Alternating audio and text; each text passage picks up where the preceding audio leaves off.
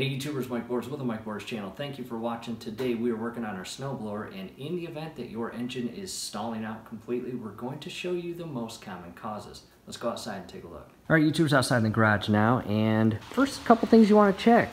Your gas tank. Verify that you have gas inside your tank. I know that's funny, but we have to check it. Verify you have gas in your tank, because we all know your snowblower is not going to run without gas. Next, come down to your fuel control lever. Make sure it is in the on position.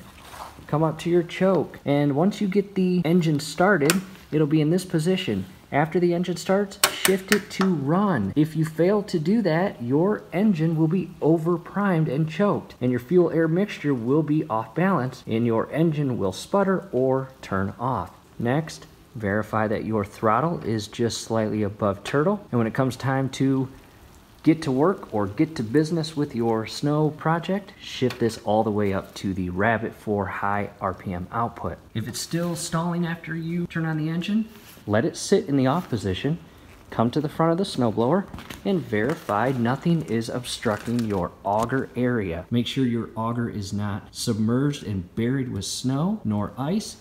Take a look internally at your impeller. Make sure your impeller is not full of ice or snow, because both of those could ultimately be the cause of your snowblower turning on and then turning off. Because once you engage your drive clutch and your auger clutch, if you've got too much ice in here and snow in here, it's going to shut the system down. And with that said, I have a separate video that is scrolling above right now, and it is a step-by-step video on how to properly prepare your snowblower for short-term storage, meaning a couple days to a few weeks. And that is important, because if you put this thing away in a non-heated garage full of snow, well, guess what? It is going to freeze, and you're going to be faced with all sorts of problems the next time you go to use your snowblower. Well, after checking that, and that's not the issue, again, your engine may be warm, so at this point, let your engine sit in the off position for a couple hours. Come down below.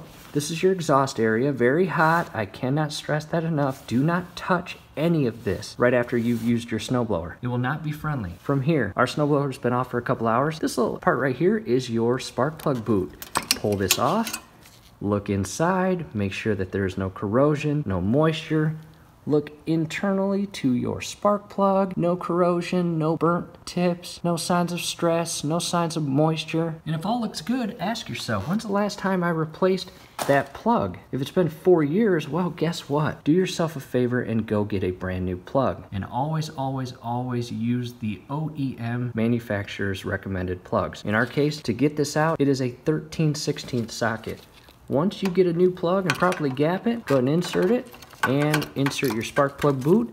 Push in until you hear that suction sound or feeling or clicking sound, and run through your starting checklist and start your engine. And hopefully that will fix your issues. And if that doesn't do it, well, when's the last time you put fuel in your tank? If it was 2 years ago and this has been sitting stationary with the engine off, chances are you have contaminated fuel and you need to drain it. And when it comes time to refill your tank, I highly recommend and always recommend recreational fuel only, which is non-ethanol. It never ever gunks up your system, the tank, nor any portions of your fuel system, and it can sit inside your tank for a long time and never degrade itself, which is awesome. So if you try all those things and your engine is still turning on and turning off within a few seconds, you may have something more internal or more in-depth internally going wrong with your engine. You may have to contact your local Aaron's dealer and check to see what they say. However, hopefully it doesn't get to that point. Hopefully these few simple steps can get your engine up and running efficiently and properly. Do us a favor, below the video you will see that thumbs up icon. Click on that, like the video, subscribe to the channel, definitely go to your settings, turn on your YouTube notification bell. Hey, once you do that, every video that we upload, you will be notified, you will be able to stay up to date with us, and that will be awesome. Also, YouTubers, we have an entire playlist of fun videos working on our snowblower, so definitely check that out.